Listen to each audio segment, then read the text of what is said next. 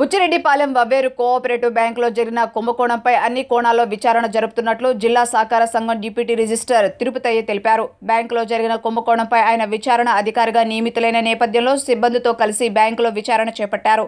రికార్డులను పరిశీలించి లెక్కలు నమోదు చేసుకున్నారు. ఈ సందర్భంగా ఆయన మాట్లాడుతూ జిల్లా అధికారులు జరిపిన ప్రాథమిక విచారణలో సుమారు 2,40,00,000కు పైగా బ్యాంకు నిధుల్లో తేడాలు ఉన్నట్లు గుర్తించారని చెప్పారు. ప్రాథమిక విచారణలో అందిన నివేదికను పరిశీలించడంతో పాటు అన్ని కోణాల్లో విచారణ జరిపే నివేదికను ఉన్నతాధికారులకు అందిస్తామన్నారు. విచారణలో ఎవరైనా దోషులుగా తేలితే వారిపైన సివిల్, క్రిమినల్ చర్యలు తీసుకునే అవకాశం ఉందన్నారు. ఆయన వెంట సిబ్బంది మల్లికార్జున తదితరులు ఉన్నారు.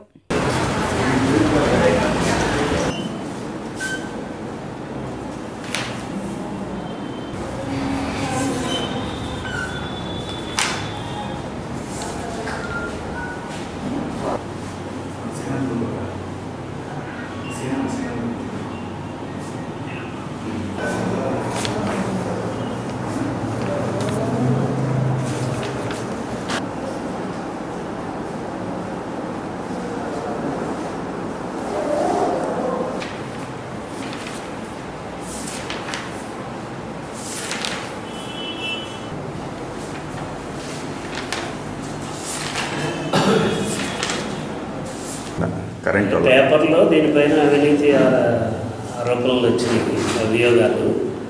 పేపర్లో వచ్చిన దాన్ని బట్టి 51 enquiry orders district cooperative officer Nellore వారు ఆర్డర్ చేశారు. దాన్ని బేస్ చేసుకొని ఎంక్వైరీ విచారణ ఇవన్నీ కూడా రికార్డులు ఇవన్నీ కూడా చూడాలి. చూసిన దాన్ని బట్టి మనకి ఎంత దీంట్లో నిధులు దుర్వినియోగం అయినవి అని చెప్పి నిర్ధారణ అవుతుంది. పేపర్లో బట్టి మరి ఆధారాలు ఇవన్నీ కూడా రికార్డుల పరంగా చూడాల్సి వస్తుంది. కొంత పే చేసే ఉంటున్నారు, అయ్యే అడిగి చూస్తున్నాము.